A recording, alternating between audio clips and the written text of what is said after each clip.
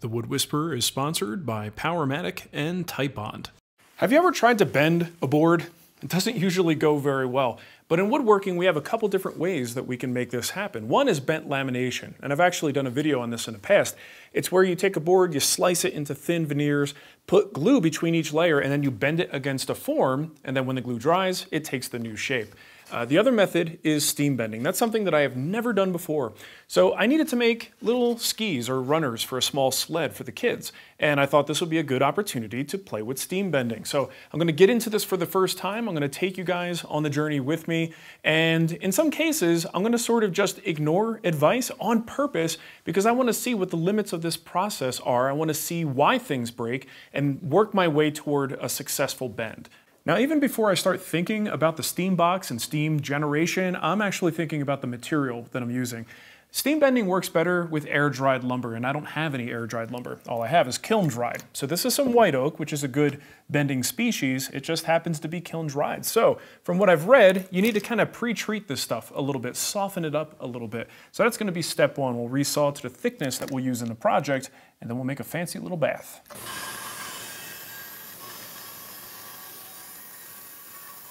Now, the bath for these boards doesn't have to be anything fancy, but if you want to be efficient about it and you don't want to use your bathtub in the house or a big tote, which could be wasteful, you might consider something like this 4-inch PVC. If we put an end cap on one end, we could have a very long bath tube that we could fill with our water and allow these guys to sit for as long as we want to. You don't have any evaporation. You can cap off the top if you want to. So that's what we're going to do. And I'm going to start with the Sawzall and just kind of cut along this line. Now I've got my end cap here, but I'm going to flip this guy around and use the factory edge instead of my jacked up edge that I made. Pop this guy on there. And I don't think I really need any cement. These things fit pretty nicely. I don't think it's going to leak. What do you think? I find your lack of faith disturbing. Now, instead of just adding water, I'm actually going to put some fabric softener into the water, which will hopefully help soften the fibers. Now, I read about this on 2 different websites, which by internet standards, that means it's indisputable fact. So we are going to add it at about ½ cup per gallon, which I'm pretty sure they just made up. So, you know, a good capful for 2 gallons. And we'll start adding it to the tube. I don't know if this is going to work, but at least the shop smells snugly soft. And now I'm just going to drop all 4 pieces in. And by the way, I have 2 thicker pieces at about a ½ inch and 2 at a ¼ inch. I'm not 100% sure what I'm going to use in the project yet, but I figured it'd be nice to have both thicknesses to test with. Okay, so we got a floater, of course, in there. The wood is going to float, so we'll need something to weigh it down. And I guess I don't see anything wrong with using a fire extinguisher. It's going to fit, it's heavy, and it's even got a hook on it to stop it from going too deep, but you know, the wood is submerged. So how long do we let it sit? I don't know. I'm going to let it sit overnight, and then I'll do a test tomorrow for my first run. If I get a bad result, then I have 3 other pieces in here to continue this process with.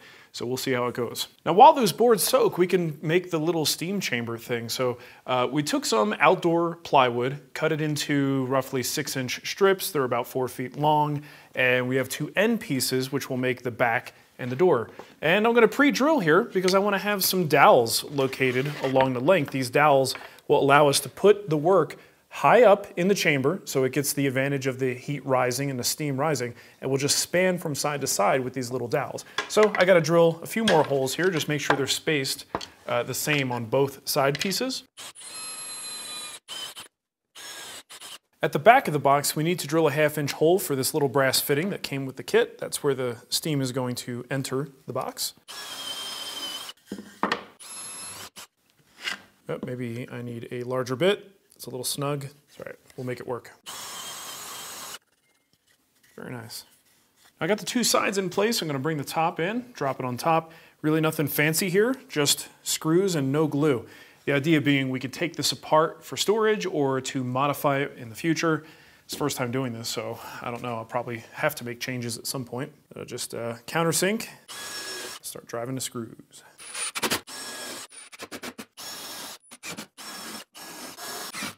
And before I screw down the second side piece, we will cut some of the dowel stock. Obviously, they're going to be harder to install if we screw that together now.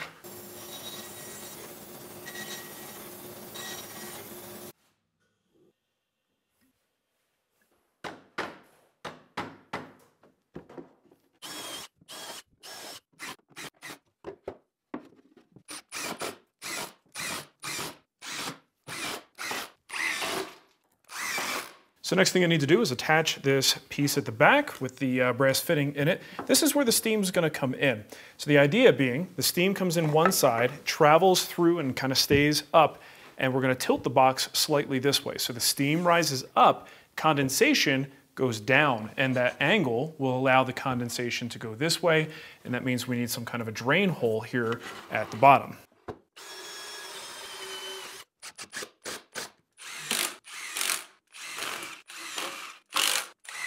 Now, as the steam travels through this thing, it needs a place to go. So we will have a front hinged door, but that door is closed all the time. So in order for the steam to escape, we're going to wind up putting a little hole. And it's pretty nice that this kit came with all this hardware. I'm not sure if they still sell it like that, but at least 5 years ago they did.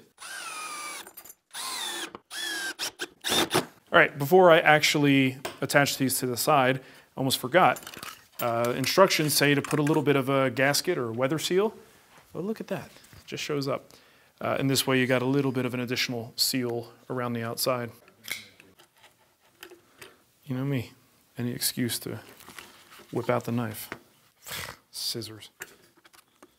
Still not sponsored by Kershaw Blades.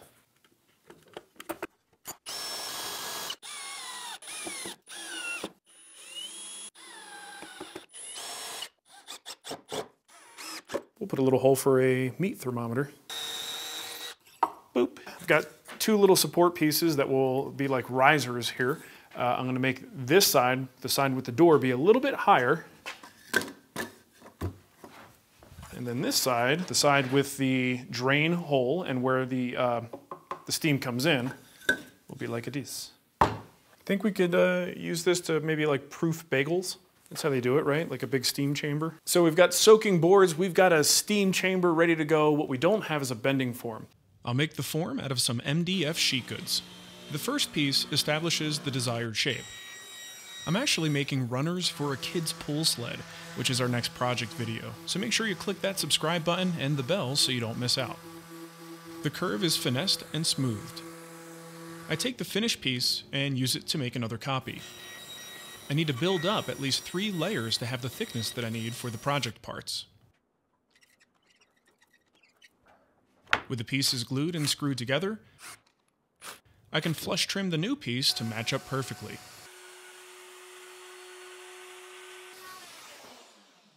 Now for the third piece.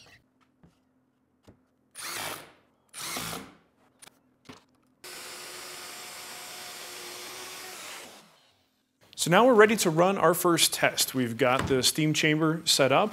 The block on the side with the door is just a little bit higher so that we have a bit of an angle this way. Our drain holes are down here. I've hooked up this hose, filled up the little steam generator and plugged it in, and now we wait. All right, so it's been about 15 minutes and we have a nice rolling boil here, and steam should start traveling through into the chamber. You can see that dial moving up. We've just passed the rare beef and smoked ham on our way to poultry. All right, so now I'm gonna grab one of these wonderful smelling pieces of wood. I also heard from a lot of people that on wood this thin, the fabric softener is overkill, but it smells great. Now I really don't know if this is gonna blast me with steam, so just in case I do have gloves on. Glug, glug, glug, glug, glug. Pop this guy in there, close it up. Steam it, baby. Now, generally speaking, they say about an hour per inch of thickness. And we've got a 1/2 inch piece, so we're looking at about a 1/2 hour. It's a good idea to not shove your hand in there. Don't ask me how I know. All right, ready? Here I come, Jay. All right, start with a clamp here. Try to go in the middle of the workpiece. And one of us will clamp, the other's gonna push.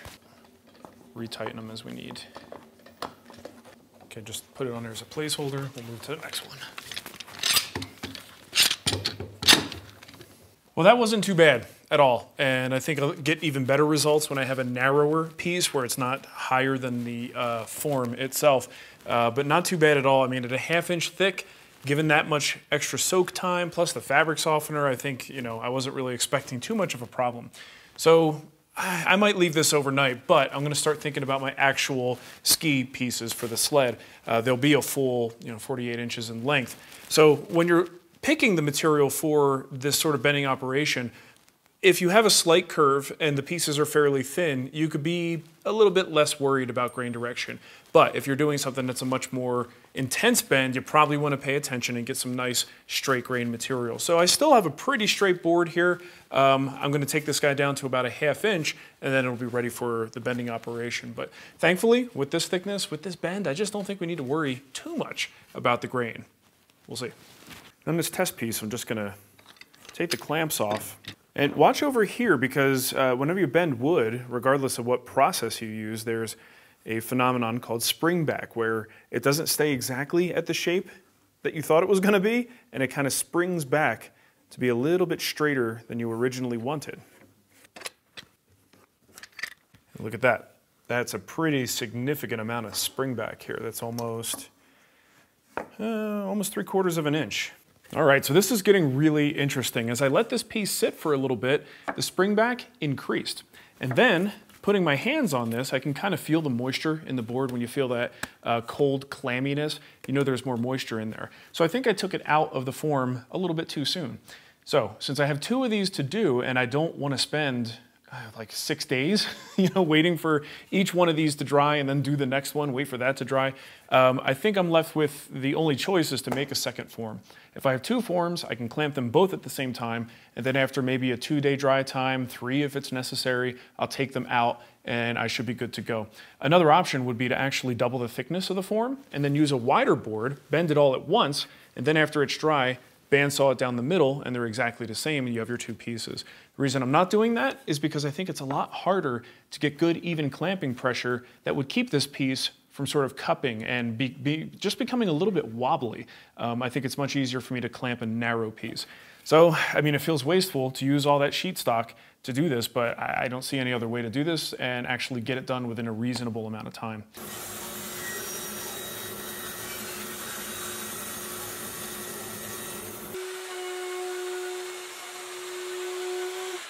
So while the first one really didn't leak, I did see a little bit of water pooling at the joint, so I figured this time, let's get some silicone caulk in there, because I don't want to go buy any PVC cement, and that should do the trick. Yeah, this guy over here. Yeah, that's good, that's good. That's safe. Yeah, do more of that. There we go. Waste not, want not. All right, so got my 2 ski pieces, about a 1/2 inch thick. I went about 2 1/4 inches wide to match my bending form. And we'll let these go overnight. So I went to plug in the steamer for the second round of steaming here, and I noticed a lot of steam, and water was coming out the back. Apparently, I don't know when I did it, but I must have dropped something on this because I have a massive crack that goes all the way down into the reservoir. This thing is pretty much unusable at this point. I did try to tape it and see if that would work, but it's just not building the steam pressure that you need to get the box steaming. So, thankfully, I have a rockler that's nearby. I was able to go and pick up another unit, but there's just some irony in the fact that I've held on to this thing for almost 6 years, finally use it, and on its second use, I screw it up and break it. So this does have me thinking, though, should I build something for this? I think if I do a lot more steaming in the future, I might get into my own little propane setup and cobble something together that way that's a little bit more durable and reliable. But for the amount that I'm doing this at this point, it was worth it to just buy another one and just get this project moving forward. So what are you going to do? I'll put the pieces in a steamer for about 30 to 40 minutes. Jason wasn't around to help me with the clamping this time, so Nicole was kind enough to jump in and help out. Unfortunately, we're moving just a little bit slower than is ideal. You'll see the results in a minute for this bend. On the second bend, I decided to go it alone, which was a really dumb idea. It took me way too long, and as you'll see, the results are no bueno. Well, we definitely have our first failures at this point. I got a lot of checking in the first piece I tried to bend, and just an outright split here in the second piece, and these are toast at this point. But you know what? We got to think about it. We got to think about why this might have happened. Of course, the wood is sort of an X factor. Sometimes things just aren't going to go your way. But I think in this case, there's one thing that's very different between these pieces and my practice pieces, and that's the amount of time they had to soak. These guys, I gave them less than 24 hours. It was just an overnight soak. The other pieces, not intentionally, but because I got so busy with other things, they soaked for about 3 days. And with this kiln dried stock, I think that's making a difference. Could very well be. So what I'm gonna do now is make some extra pieces. That's another lesson learned here, is to not just cut the exact number you need, cut some extra, because if you have a failure and you're doing this soaking process, I could already have pieces in here that are now 24 hours soaked, and it would save me a lot of time. So this time around, I've got 4 pieces just in case, and I'm gonna drop them in this little soak tank and let them go for a few days. I don't really trust doing anything sooner than that at this point. So, I mean, this is something we could get upset about. You know, this will definitely put a damper on the day, but ultimately, failure is a part of the learning process. Failure equals experience. And the more you fail, the more you find ways to succeed because you've already figured out all the ways to fail. That's what I'm telling myself. So at this point, we're just gonna dunk these guys in there and we'll see them in a few days. So I am super excited because I just got a little gift from a gentleman named Chris, my new hero, who supplied me with an air-dried slab of white oak. Now, I still have my other pieces soaking. I do plan to see how that affects the bend, but I think I might push forward with the project using this air-dried stock. Now, doing some research, it seems some people say when it's an air-dried piece, you don't need to do any kind of soak. You just make sure you steam it sufficiently.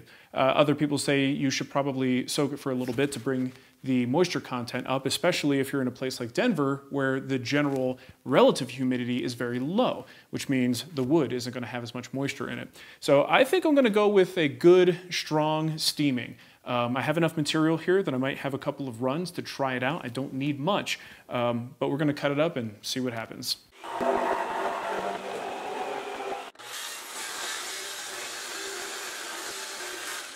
All right, so before I take this air-dried stock and start the steaming process, I'm really going to evaluate what I've done so far and try to improve things. One thing that I've learned is really important is this concept of a backing strap that not only holds the workpiece in place, but it supports the fibers and encourages compression of the fibers. When it comes to wood, wood does not like to necessarily stretch, right? That's when you get those splits and breaks, but it can compress. So a strap like this, with blocks on the ends that actually go right up against the workpiece, as you're bending it and this piece wants to get a little bit longer, this compression strap is holding everything in and causing the wood to compress and not stretch. And this is kind of a mainstay of steam bending. So it was just one of those things where I wanted to see what I could get away with. And apparently I can't get away with much. So I decided to make the compression strap. Also made a few modifications to my forms, including a 90-degree angle where I need a little bit more clamping pressure, and then changing this back angle so it's perfectly parallel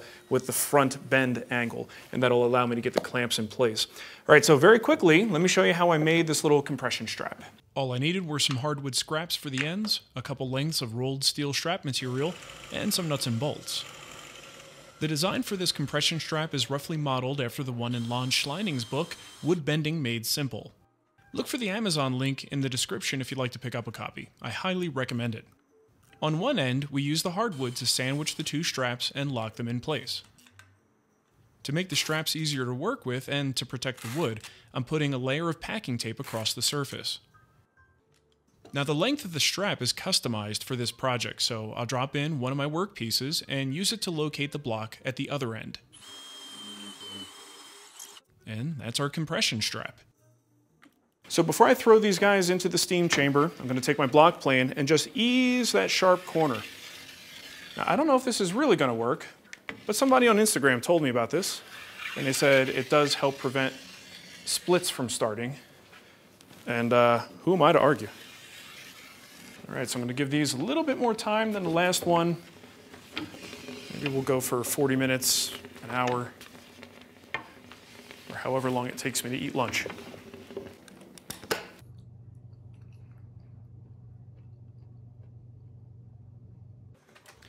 Now I really feel like I'm doing this properly. Air-dried lumber, a little extra steaming time, a compression strap. This better work. After the piece cools, we remove it from the form and transfer it to a second form where the piece can dry. This frees up the compression strap and we can move on to the second piece. All right, so these things have been in the forms for about 2 days now. They spent a good portion of that time in front of my fireplace. Not right up on it, but a little bit behind, so I figure it's a good way for it to get a little bit of extra heat, and it might help the wood dry a little bit faster. So hopefully that's enough time for these things to be set in their shape. So we are going to remove the clamps and see what we've got. Okay. That looks pretty decent. So when I put the piece up against the form, I could see how much spring back we got, and it is no more than a 1/2 inch, so that's not bad at all. And if you recall, we cut this form a little bit more to account for spring back, and that's about as much as I removed, was like a 1/2 inch. So I think we are right on target at this point. And although we are concerned about how much spring back we get, the most important thing on this project is not so much the exact angle that we take on here, but the fact that these two are going to be the same, right? Because if these are two runners on a sled and are totally different, it's not going to work very well. So when I put these two together, there's a slight difference between them, but there's enough flex in here that we should have no problem getting these to do exactly what we need them to do. So yeah, air dried, not so bad. All right, so because I can't leave well enough alone, I still have some kiln dried material that has been soaking. And I really want to see if I bend that now, will I have any better luck than I did before? That's where I had my big split. So we're going to take the two forms, even though I have the work pieces already. I just want to see, are those easier to bend? I'll check them after we bend them and see, is there any kind of cracking? Just another data point for me to understand a little bit more about this process. Now these kiln dried pieces had several days to soak, and I could really feel how waterlogged they are. But we bent them both and let them dry for several days. You'll see the results here in a minute. So now that I have a couple of successful bends behind me, and I need to move on to other things, I'm going to draw some initial conclusions about the results that I saw.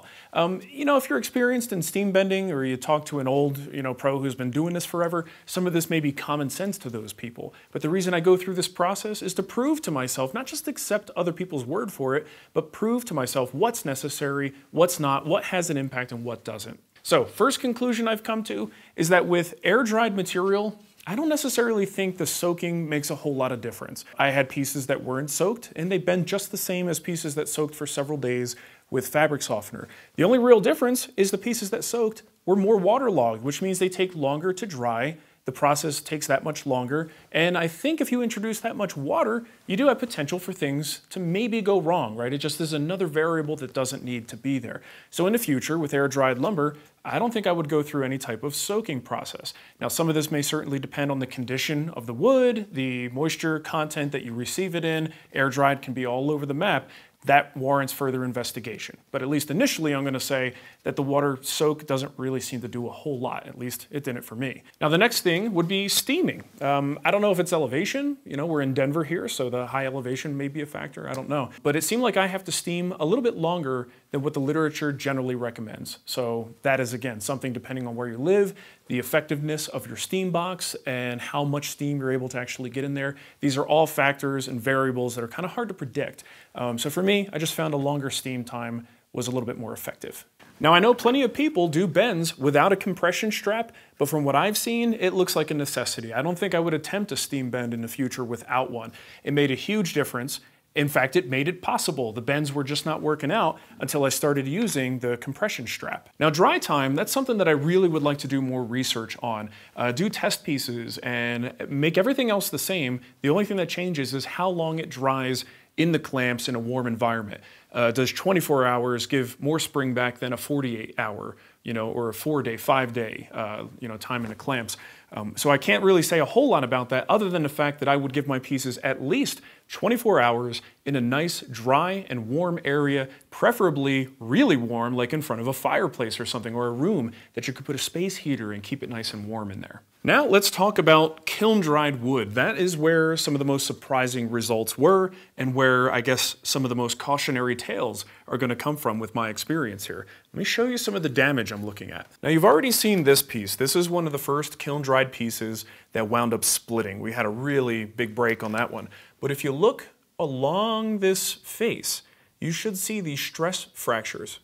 And it's all the way down the piece, even on the straightaway, okay, where there really wasn't a whole lot of pressure applied, we have these fractures here. That's really concerning.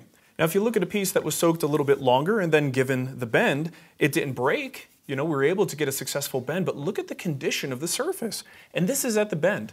Again, look at the straightaway. right? It's got all of these little stress fractures in there, and you even see them on the inside as well. So while the soak does seem to be necessary to get a bend that doesn't just split and break, it does introduce another variable with that additional moisture. And the loss of that moisture over the course of a couple days creates all this checking in the surface. I'm still trying to figure this one out. I know people do successful bends with kiln-dried material all the time, but all I can tell you is right now with these particular boards, no matter how long I soaked or how short I soaked, I wind up with this checking in the surface, right? Now, I've also taken some boards that were kiln dried and soaked for days. These were just loaded with moisture. I didn't get a chance to bend these. They were just test pieces that I didn't actually bend. These have not checked. So it's the process of the compression strap and the bend, whatever that does to the wood, causes that checking. And it doesn't seem to do it in the air-dried material, whether it was soaked or not, right? It's just the kiln-dried. Initial observations for me, I do think I've come to the conclusion that if I'm gonna do this again, I'm gonna have to find air-dried material. There's just too many variables. It's too difficult for someone who doesn't do this all the time to get the kiln-dried stuff to work with this application. So spoiler alert, here's what those runners are going to become. This is the little sled that I made for my kids, and that'll be our next project video. Now, if you have suggestions for resources, any tips from your experiences about steam bending, please go ahead and leave them in the comments. And while you're there, why don't you give this video a like if you enjoyed it and subscribe. I don't usually ask for that kind of stuff, but hey, we're here, why not? Let's do it. I also have a suggestion for you guys. This is a book I've had on my shelf for a long time. It's Wood Bending Made Simple by Lon Schleining, and it covers not just steam bending, but also bent lamination and a couple other methods. It's a really good resource. I use this multiple times throughout this process to kind of just be a foundation when I need to just up my game a little bit and go to that next level, learning about compression straps and all that stuff. So you can get this on Amazon. All right, so thanks for watching, everybody. We'll catch you next time.